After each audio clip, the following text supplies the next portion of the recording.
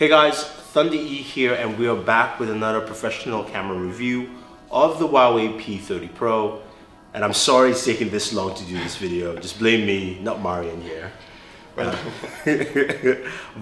again, this is Mr. Marian Sell, who I've done these kind of videos with for about a year or so. Yeah, a little bit longer. A little bit longer. We started with the Galaxy S9, we did the P20 Pro, which you really liked last year. Yes. So were you excited to do the P30 Pro this year? Yes, I was just really curious what they brought to the new phone, because the last one was a quite good product. Yeah. So Marian did the usual thing. He took it out into the water. I know he went kite sailing and took a bunch of pictures, and we're going to check out what you thought of the P30 Pro and the photos he took. Let's do it. All right. Here we go. We're starting this time with the portrait mode. So usually, maybe you remember, I have a little mixed relationship with the portrait mode, and most of the times I'm not a big fan of this mode, but here on this phone for the first time it felt like it's pretty well achieved actually. So the phone has 4 lenses on the back side. There's a wide angle, a regular lens, and the tele-lens, which is periscopic.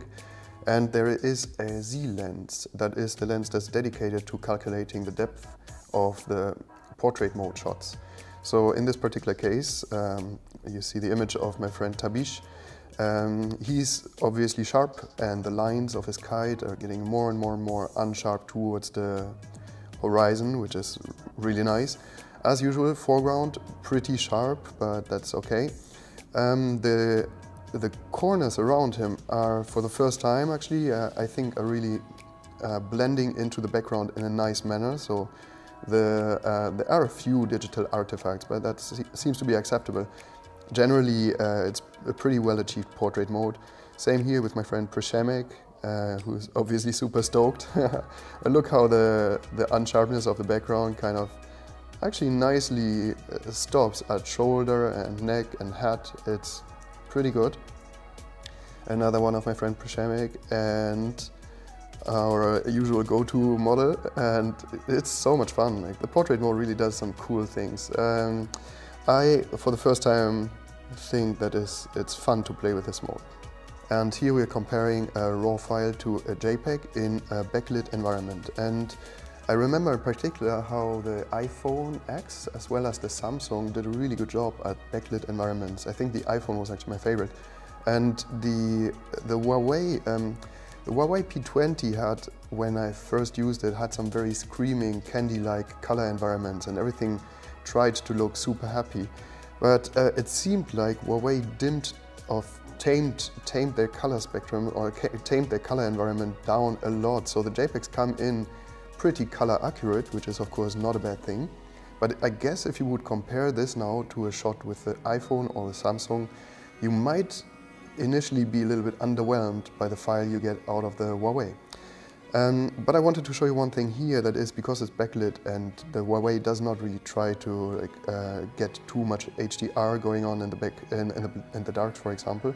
I wanted to show you what happens if I try in the JPEG to push the shadows, and there is not a lot left. So it's definitely a good idea to shoot RAW, as well as maybe you recognize how sharpened this image looks now in JPEG.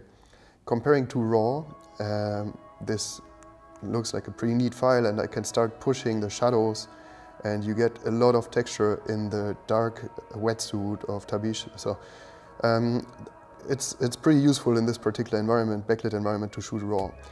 But I'm going to go into a tricky part of the RAW file in just a minute. Maybe you see how this file looks a little bit green compared to the JPEG, which looks much more neutral. Here we go. I did some action shots with Huawei with a long lens, which is great, because so they do something very clever with this phone. There's a periscopic lens inside the housing, which means that there is basically what you see when you look at the back of the phone is you see a mirror, and the lens is sitting inside the housing with optical elements, and it's being reflected through the mirror. So basically that gives you a longer optical element hidden under the surface of the phone, which is a very clever way of dealing with keeping the phone flat on the one hand, but having a great lens on the other hand. So, but the reason why I want to show you these photos, because I did a series of raw action photos in the ocean, and the long lens has a very hard time to getting the focus right. It is when you click on the screen and you tell it what to focus on, then it works, but it's very slow. As well as the phone requests you to hold the phone stable after a long lens shot has been taken, just to do some sharpening, and some software things are happening there. I don't know exactly what it is, to be honest. So I've got this shot here, which is accidentally in focus, and it's awesome because you even see Przemek's face, and it's not screaming. You can basically use this shot and put curves on it and do anything you want to it. But all the other shots here are basically out of focus. And the Huawei, the long lens, has a tendency to attempt to focus into the sky when there's an obvious subject in the foreground. So maybe that's a software thing they can ameliorate. Okay, and because I had a hard time getting the focus right at action shots with a long lens, I switched to the normal photo mode, which allows me to do burst shots. So here you go. This is pretty amazing. The burst is really, really cool, and you just hold the camera at your body, hit the button, and every photo is a pretty high resolution, great file. So this made me very happy, and this made my friend, of course, very happy. He was like having one of the waves of his life. Like, look at this. So the burst mode is really cool and fun. Just get the focus right. So the regular lens of the Huawei shoots 40 megapixel files if you want that. And I wanted to show you quickly one big thing about shooting with small sensors. So the center is in focus, and it's actually impressively sharp. You get lots of sand grains. Every little sand grain has its own details. That's amazing. But you lose the focus towards the edges of the frame, and you have a really, really drastic fall off of sharpness. And this is an environment where it's very obvious that you are operating a very strong sensor that is very small. Like a point-and-shoot camera would make a huge difference on this one. It would be much, much sharper towards the edges. But well, on the other hand, maybe when you're in a sandstorm at the beach, you don't want to carry a nice point-and-shoot camera around with you, so therefore, I'm glad that I had a Huawei on me.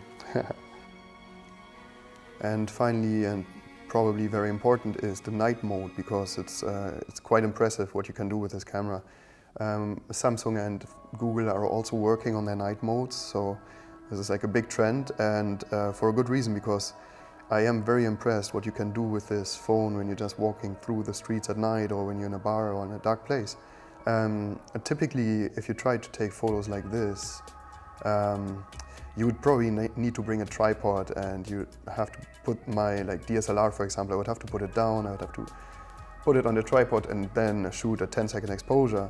And you do these photos with the Huawei just out of your hand, and it's really amazing. Suddenly walking through a street at night really changes your way of looking at things, because it enables you, this phone enables you to do scans of your environment, which this phone is basically better than my professional cameras at taking quick snapshots at night. And that's because there's a lot of artificial intelligence thinking about whatever you're doing. I think that this phone is a little bit less exaggerated in the night shot environment than the Google phone, for example, which for my perception destroyed the mood a little bit of the scene you're taking a photo of. The Huawei does a little bit better job here, and nonetheless you get a lot of funky environments. Like, for example, maybe you recognize here there's this spongy area which has neither a focus nor a real color to it. It's just like a washed out noise. But then on the other hand, you get green leaves at night. It's pretty amazing. I'm blown away, actually. This is something that's really fun to play with. I wanted to show you this shot here though. This is the night shot, and in comparison, this is a regular JPEG. So the regular JPEG shot at 1250 ISO still is pretty good. And here it is with all the shadows pushed. Let's look at this area here, for example, in comparison to the night shot. So the night shot has a lot of noise, and there's a lot of calculation happening inside the phone to make the noise less apparent. It's probably blurred out a little bit. In the JPEG, at least this area, which is only shadow, has a very neutral color tone to it, which is a little bit nicer. But well, depending on what you want to use these images for, the night mode is really fun to play with and definitely great files to send to your friends, or like to do quick snapshots outside on the street with your friends. There's a decent amount of detail to it, but it stops looking like a real photograph. It looks a little bit more like a painting to my eyes. So what else did you like? Actually, so we've tested 2 phones that also had wide-angle lenses as of right now, or even ultra-wide-angle, and as of right now those lenses were relying on a small f-stop to cover the whole depth of field instead of having active focus. Okay. The Huawei actually has a focusing wide-angle lens, so the quality of the files is going to turn out a little bit better than on a phone that just relies on a small f-stop to cover the whole depth of field. So you can even like isolate with a wide angle lens, you can even isolate an object in the foreground from a slightly more blurry background, and that's actually pretty neat. And the other thing I really liked was that the phone, if you were taking photos on a long lens, like in my case I was standing in the water, kite surfer's coming, I'm taking photos and then I'm waiting for a minute. The phone falls asleep, and when I wake it up it goes instantly back to the previously used mode, which is very useful, because you don't have to like go through your camera whenever the action is coming back at you. You're just ready. That's great. One big advantage to the Samsung I want to say is that it also has the round edges. So when I was holding the Samsung in my hand, my fingertips always interfered with whatever I was trying to do. So sometimes it switched modes for me. The Huawei doesn't do this, so that's a big benefit for me at least. Great thing about this phone is the lenses. There's like a long lens inside, which is really, really strong, and it's lying inside the body of the phone sideways, and then there's the mirror to reflect the light, so the phone remains very flat, but still has optical elements to a long lens, which is great. And there is a wide-angle lens, which is always fun to play with. Yeah, I want to say I'd rather have great lenses in my pocket in a phone than bad lenses. So this phone is definitely one of the big flagships on the market these days, I think. Okay, but you did run into some, I would say, some coloring issues, right? Yes, absolutely. So the interesting thing is the regular lens, the normal lens, uses a RYYB sensor, so it doesn't have a green. It doesn't receive the color green anymore, it receives twice yellow, and which is great because you get 40% more light into your sensor basically. On the other hand, Huawei leaves you behind with a problem. Like when you're shooting RAW files, they come in also very green.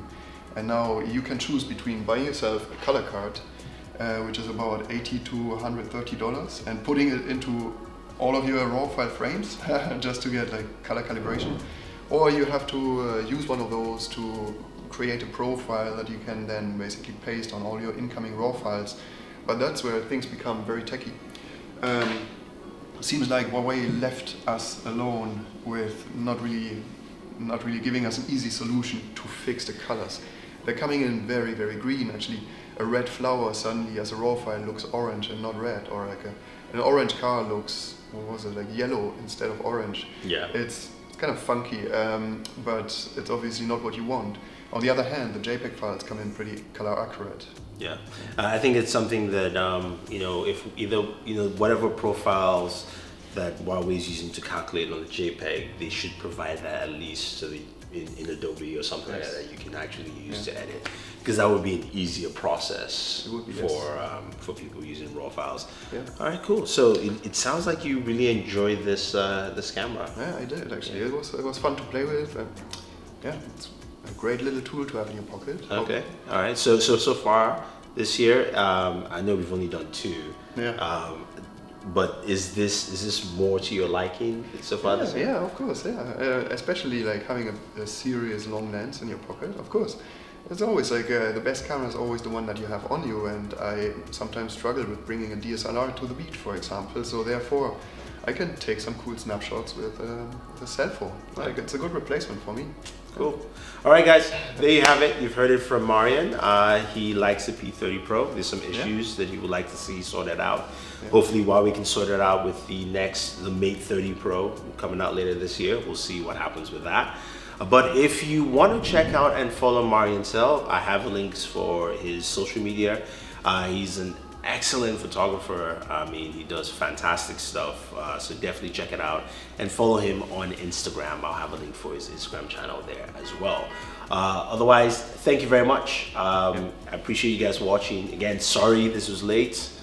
You know, things happen. But till next time, hopefully you enjoy this, and thank you. See you next time.